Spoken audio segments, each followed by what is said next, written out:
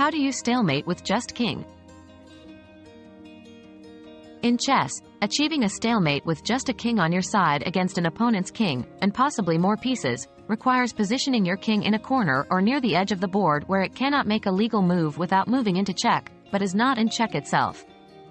This typically happens when the opposing player inaccurately maneuvers their pieces, creating a situation where their last move inadvertently puts your king in a position where it's unable to move without being captured but is not currently in check, resulting in a stalemate.